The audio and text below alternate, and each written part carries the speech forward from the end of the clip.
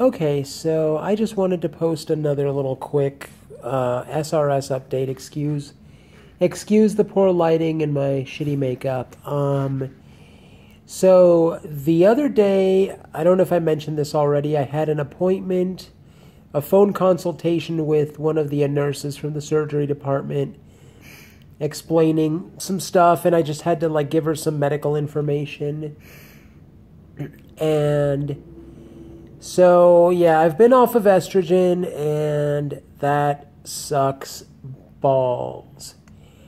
Some of my autistic behaviors have come back. Just in general, my crazy has come back. My Tourette's is worse than usual, so it's making it difficult to get stuff done. But thankfully, I do have marijuana and Valium to help get me through it. So right now, I'm doing all right. I'm definitely much calmer than I was earlier. So hopefully I can get some stuff done tonight. I've gotten most of my aftercare stuff already squared away. I think really all I need is some easy food. Because although my mom's going to be here and she's certainly going to be willing to cook for me, I'm definitely going to want some items that are just easy to prepare and delicious. So there's probably going to be some Gardein, and I've actually seen Gardein stuff at the grocery outlets. I'll probably pick some up if they have it. Just because it's going to be a little less expensive. So what else? Yeah, as far as the aftercare supplies goes, one of the things I ended up doing is you have to use maxi pads after the surgery, and I do have some just regular disposable maxi pads, but I also picked up some cloth ones. I've got 10 of those. 5 of the sort of medium flow ones, and then 5 of the overnight. I decided to go with those because they're a little more eco-groovy, and I figure they're going to be more comfortable, and they actually feel really nice.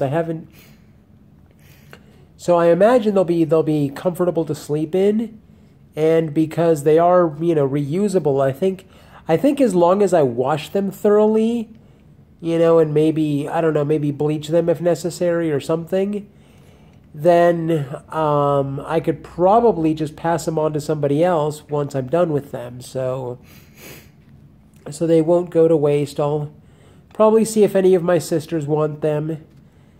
And I don't know if they're going to be weirded out by that, but I kind of figure if they've been cleaned, then I don't see what the problem is.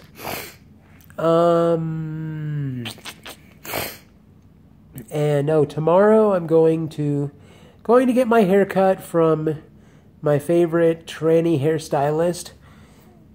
Nick is awesome. If you ever looking for a really great haircut, go see Nick Meinzer in Oakland at Glamorama Salon. He is absolutely awesome. And the fact that he's trans is very cool, and the whole salon is very LGBT friendly. He is a little spendy. He's like $70, but it's well worth the money. And I'm just going to be going in for a trim, so I'm hoping that it's not going to cost me the full $70. We'll see. Because it's going to really depend on what we end up deciding to do, because I'm wanting to grow my hair out, so we're just going to have to figure out what needs to be done to my hair to get it to do what I want it to do. But I definitely, as you can see, I need my bangs trimmed, and I like having the hair around my ears trimmed. So yeah, so far things are going well, aside from the fact that being off of estrogen is driving me crazy. And I still have some more stuff that I need to get cleaned up in my room. My bed is just covered with stuff that needs to get put away. So I need to get that all squared away. But I'll probably be spending most of my recovery in a separate room. We have another bedroom that has a TV. So I'll probably just have, recliner in there. So TV, recliner, bed. That'll be good, because that way I can just sit there and watch TV. And I've got my Raspberry Pi set up with RetroPie so I can play video games. So I'll have that. And I'll probably, drag the Roku out of the living room so I can watch YouTube videos and Netflix and whatever on that TV. So yeah, things should be all right. And yeah, my mom is going to be the one helping out with the surgery stuff, and so she's going to take me on the 12th, she's going to take me to the hospital, and she teaches Spanish to some homeschoolers, so she's going to be doing that the next day. So it sounds like what she's going to do is come by and visit real quick, since it is going to be my birthday, and she's going to drop my dad off. But she's not going to be able to stay because she does have to attend to her students. And from there, I'm not sure what's going to happen from there as far as her coming to visit. But hopefully everything will be fine, and hopefully the food in the hospital doesn't suck too bad.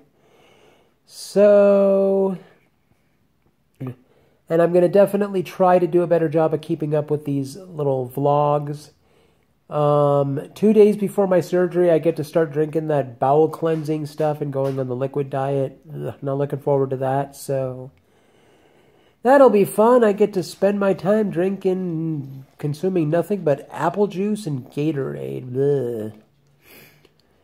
And I can have coffee, but it sounds like the coffee's going to have to be black, and I always like soy milk and Splenda in my coffee, but oh well.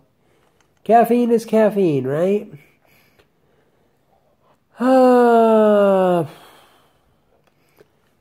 Yeah. And I'll definitely see about, I'll be vlogging all that fun stuff, dealing with the bowel cleansing. And then I'm gonna go ahead and do a little vlogging on my way to the hospital. And then I'm gonna see about doing a little vlogging when we get to the hospital. I don't know how much I'm going to be able to do, because I don't necessarily want to be walking around the hospital, with a camera. And I will definitely be, and I will try to get some vlogging done after I get out of surgery. But it's all going to depend on how I feel. And I am going to keep up on Twitter. That's where I'm probably going to be posting most of my surgery updates, and of course I'll be posting pictures on Instagram. And my Twitter is my Twitter and Instagram, those will be in the video description if you want to follow me in those places and keep tabs on that. Yeah, and I guess that'll pretty much do it. My surgery is in 8 days, and I am ridiculously excited. Wish me luck.